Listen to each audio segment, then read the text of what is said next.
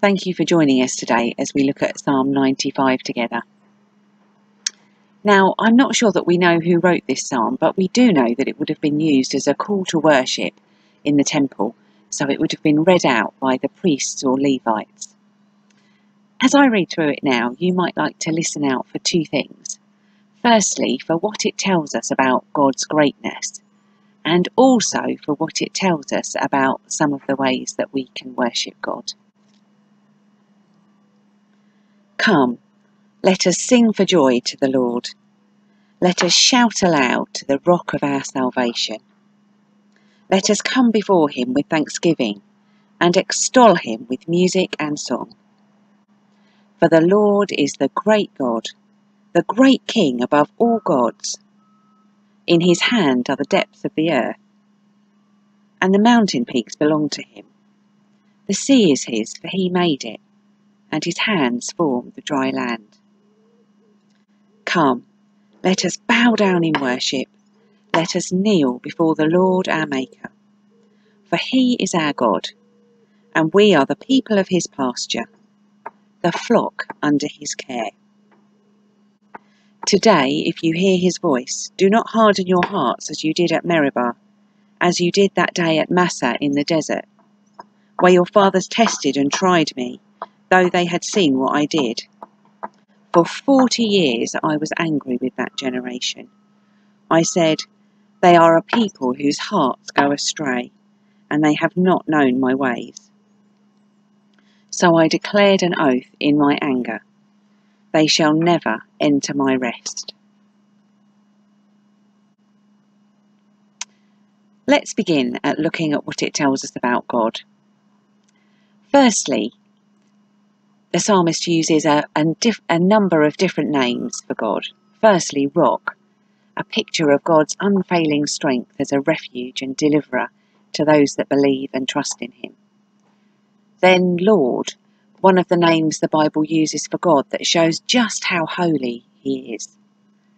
Then in verse 3 we read that he is the great God, the King above all gods. Verse 3 and 4 speak of God as the one who created the universe and everything in it. Within the ancient pagan world, people believed that there were different gods for different parts of the world. But here we see that the Lord God is great and powerful enough to be sovereign over every part of this vast universe. And there's no bit of it that is not within his care and control. Then we're reminded that God is our Maker. And verse 7 says, he is our God, and we are the people of his pasture, the flock under his care, picturing us as sheep and therefore God as our shepherd who cares for us.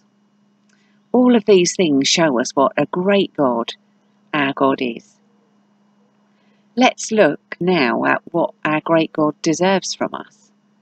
Quite simply, he deserves our worship. Worship is all about us showing God how worthy we think he is. We're told to sing for joy and shout aloud, to extol or praise him with thanksgiving, music and song, to bow down and kneel before him. The final few verses of the psalm look back at the past and I think also point forward to a time in the future. You might have noticed how the way the psalm is written changes a bit here. So far it's as though God's people are talking about him. And now it sounds as though God is talking to his people, reminding them of their past when he delivered their ancestors from slavery in Egypt. But instead of worshipping him for the great thing he had done for them, they complained and wished he had left them in Egypt. And because of this, God stopped many of his people from entering the land that he had promised he would give them, a land of their own where they would have everything they needed to settle and live. And the rest that we read about at the end of the psalm is another meaning for that promised land. But what does that rest mean for us today? Well, Hebrews chapter 4 and verses 9 and 10 can help us out a bit here. They say this, there remains then a Sabbath rest for the people of God. For anyone who enters God's rest also rests from his own work, just as God did from his. The Promised Land, the rest that the Israelites entered into, was just a shadow of what was and is to come. God rested from his work of creation on the seventh day, and it's this, God's own rest, that we today are offered a share in.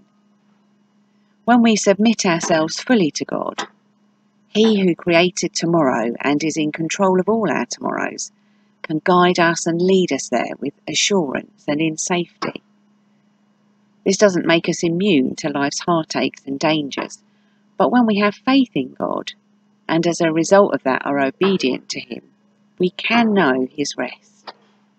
Just as God required faith and obedience from the Israelites when they were to enter their promised rest, so too God requires faith in Jesus' death and resurrection from us if we are to share in his rest. There's nothing we can do to attain this most precious of gifts.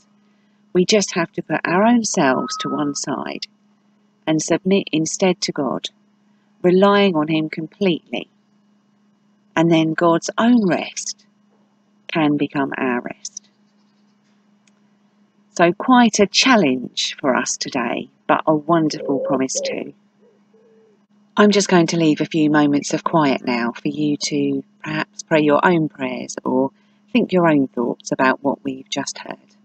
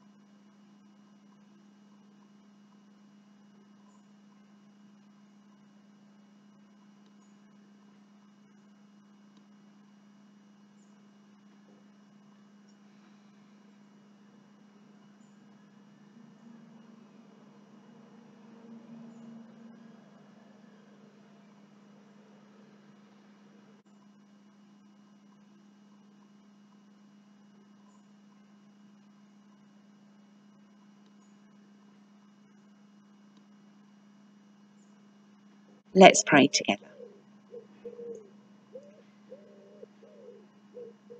Heavenly Father, we thank you for this reminder of your supremacy and your sovereign rule over all the earth and over all other gods. Help us to worship you with songs of joy and loud shouts in the way you deserve all the days of our lives. Thank you that when we believe and trust in you, you invite us to share in your very own rest. Help us to completely rely on you so that we can know the fullness of your promised rest, now and forever. Amen.